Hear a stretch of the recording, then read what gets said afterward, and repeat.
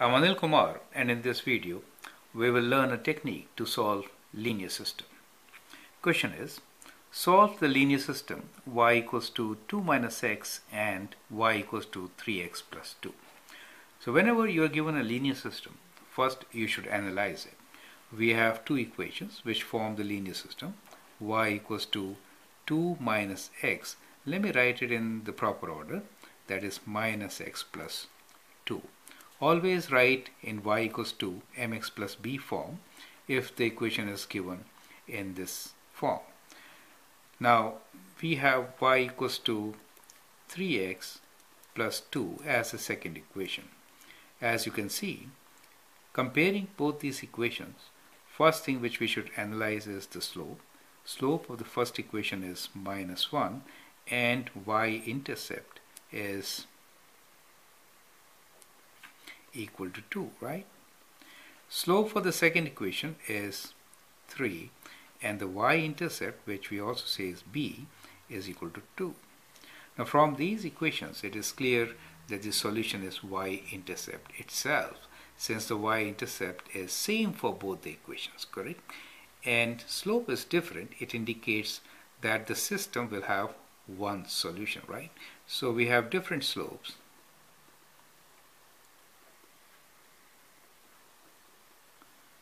And that implies that we have one solution, right? One solution means that the two lines will intersect at a point, right? That means a point.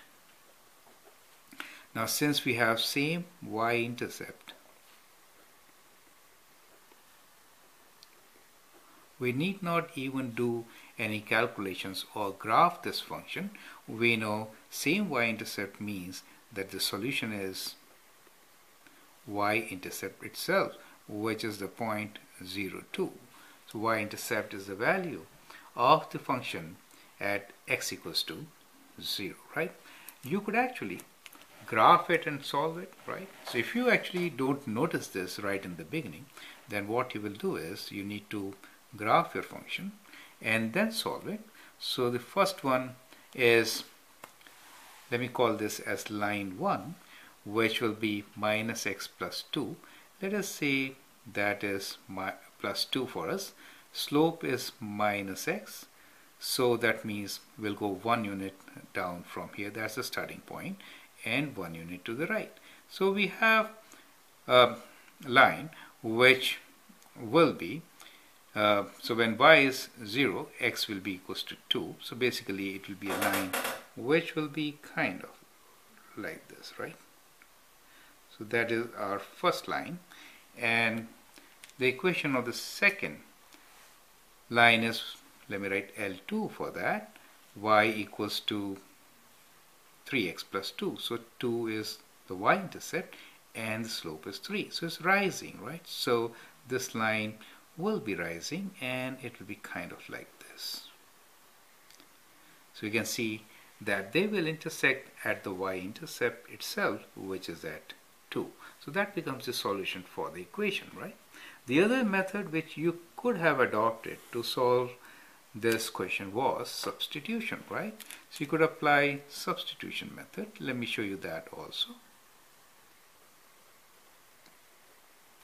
We are not getting into elimination at this point, since when the equations are both given in slope-intercept form, the best method to solve is either graph or by substitution. So we have y equals to minus x plus 2 and also y equals to 3x plus 2. So we can equate these two, right? So we can write minus x plus 2 is equals to 3x plus 2, right?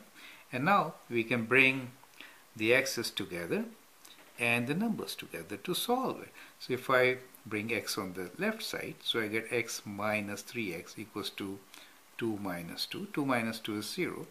And here we get minus 4x equals to 0, or x equals to 0 divided by minus 4, which is also 0, right? Once we know x is 0, we can substitute the value of x as 0 and find the value of y, right? So if I write x equals to 0 in any one of these equations, I get y equals to minus 0 plus 2, and that gives me y as 2. And so we get the solution as x equals to 0 and y equals to 2.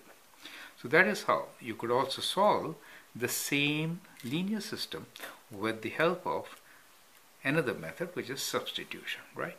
So we have learned how at times we can solve a linear system by inspection, and then we should actually analyze always whenever the equations are given to us and try to figure out whether it has infinite solution, one solution, or no solution, right? And then we should continue solving a linear system. So that is what we learned from this video. Let's see some more videos and practice solving linear systems. Thank you.